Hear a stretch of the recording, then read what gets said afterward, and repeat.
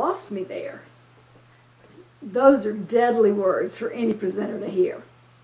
As a polished presenter, you'll want to plan your transitions between key points so that your audience never gets lost along that way. Otherwise, you'll likely lapse into the typical first, second, third, another, next trap as you trace through your slide deck or meander through an outline.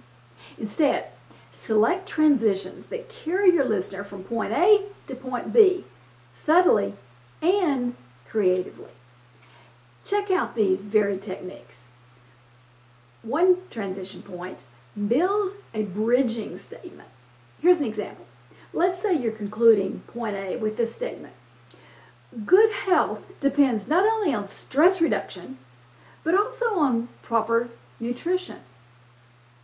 And then you add a bridging statement as your transition.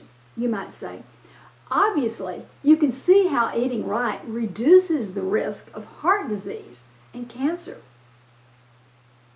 And then you start the content of the next section with, so let's talk about what we mean by proper nutrition.